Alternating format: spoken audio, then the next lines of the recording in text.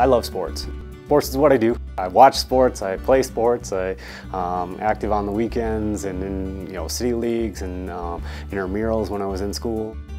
Being involved with not just athletes, but all of us, people who are motivated to make change and to stay healthy and to keep healthy is a group I want to spend more time with. In our training, I took extra time and training to go through a fellowship and to get board certified and spend extra time maintaining that in learning about exam techniques. What sets me apart, frankly, from a family physician is that additional knowledge.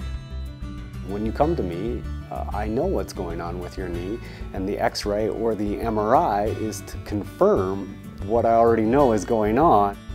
We're a small, quiet clinic away from the hustle and bustle of a major lab or the hospital, and so from that standpoint, it's easy, easy parking, easy in, easy out.